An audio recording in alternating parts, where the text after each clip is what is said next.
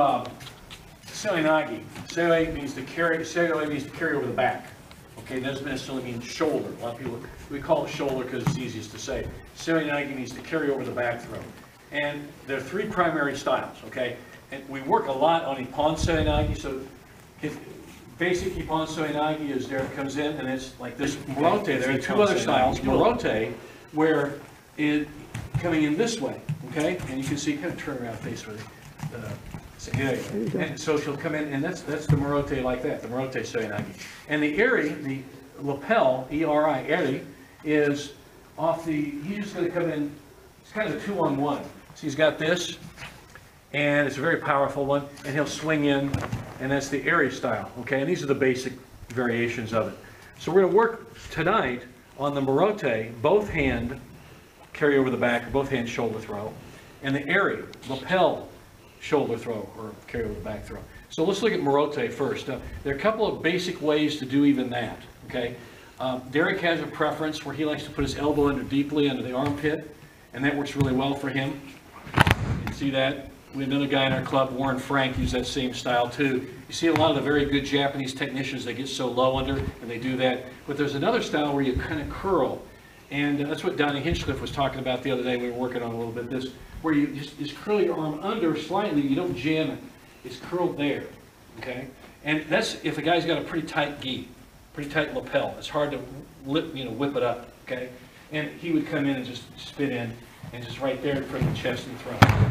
It's a matter of personal preference or style. You know, either way are good. They both work really well.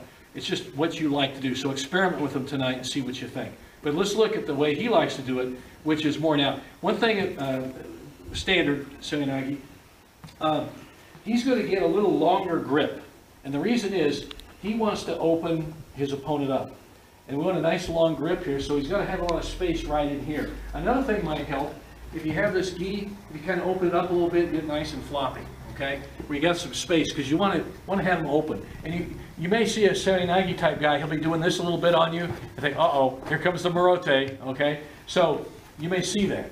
So what he's got a fairly low grip. Now you can grab up here high too, as you're standing, that's pull up like that. But in any event, he wants to pop him where he opens him up, so there's a lot of hole here. Because what he's going to do, he's going to slide his arm right under there, and he's going to spin in and finish it, okay?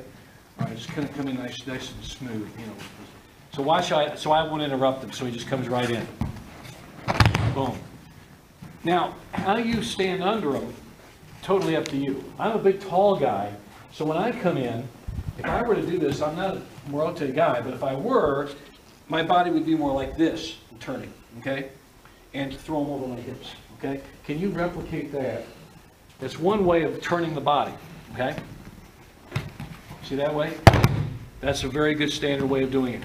Another way that the Japanese use a lot, and they're very good at this, by the way, is what Derek has been doing here, where it's kind of a low, kind of a squatting almost. Okay, so he comes under him, and when you see that, and watch, he just, boom, lifts him up and over.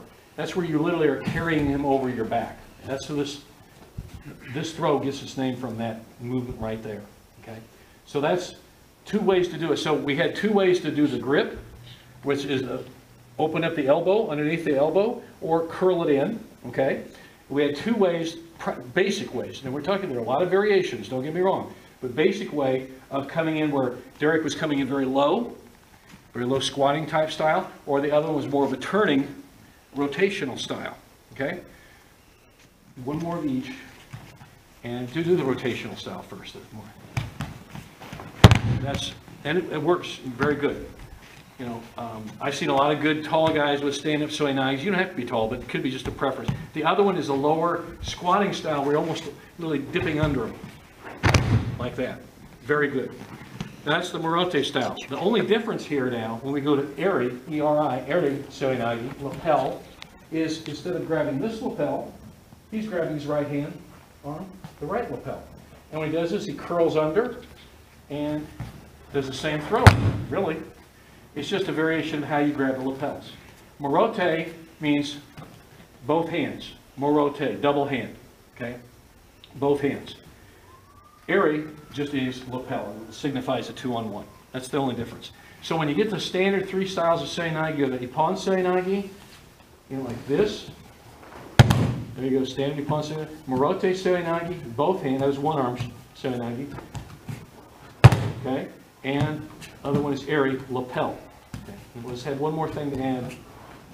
Now, the only thing I would say when you're doing Morote, don't bend your wrist. You want to curl it, okay? You want to curl. So as you're doing, even if you're doing the one like this one, you'll get really, it'll hurt, and you won't have much power. So when you do this, curl it in and sit in like that, rather than bend the wrist. And that's a bad habit. A lot of guys like to do that because it kind of looks cool, but it really hurts the wrist.